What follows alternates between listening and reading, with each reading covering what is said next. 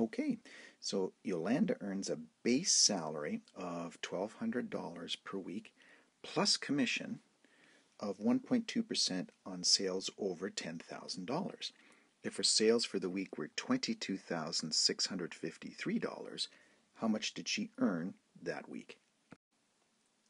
So Yolanda's earnings would be made up of her base salary plus commission. Her base salary is $1,200, so we can put that in here. So that would be $1,200 plus the commission. So that would be plus the commission, which is 1.2% on sales over 10,000.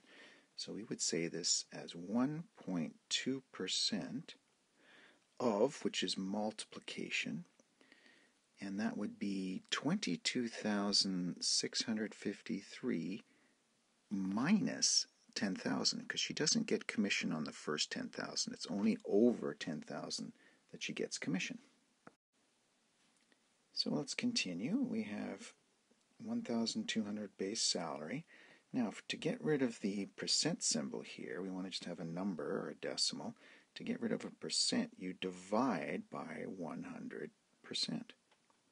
And of means to multiply, so we can go multiplication here.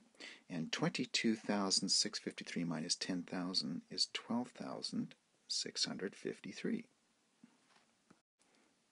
Next, we can see that the percent symbols will cancel each other out.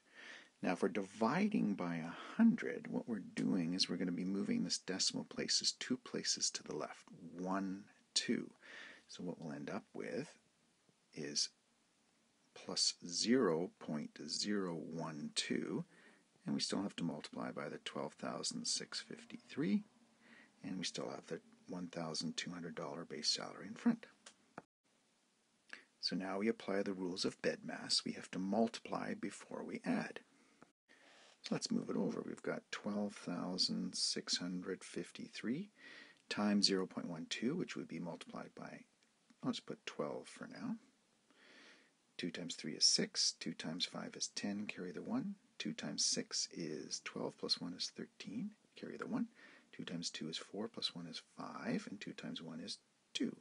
Then we put an x there, or 0. We can go 1 times 3 is 3, 1 times 5 is 5, 1 times 6 is 6, 1 times 2 is 2, and 1 times 1 is 1. And then we add up the columns. That would be 6, 3, 8, 11, carry the 1, 5, 1.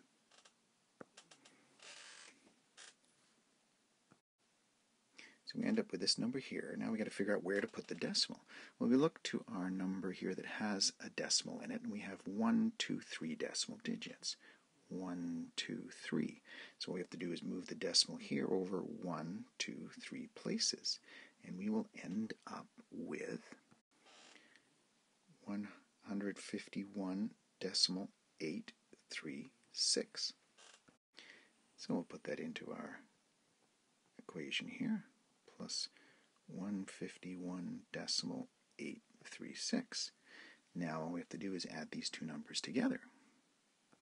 So we'll go over to the side and put in our 1,200 number here in the proper places, add up these columns, 638.15531.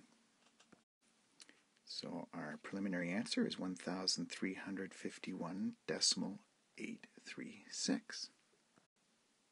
But we look back up here and we see we have to round to 2 decimal places. So where's the second decimal place? It's right here. So we look to the number to the right of that. It's a 6. Because it's 5 or bigger, we bump this number up by 1. And what we'll end up with is 1,351.84.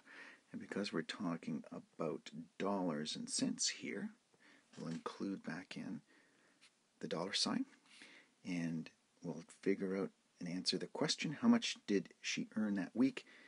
Yolanda earned $1,351.84. And there you go.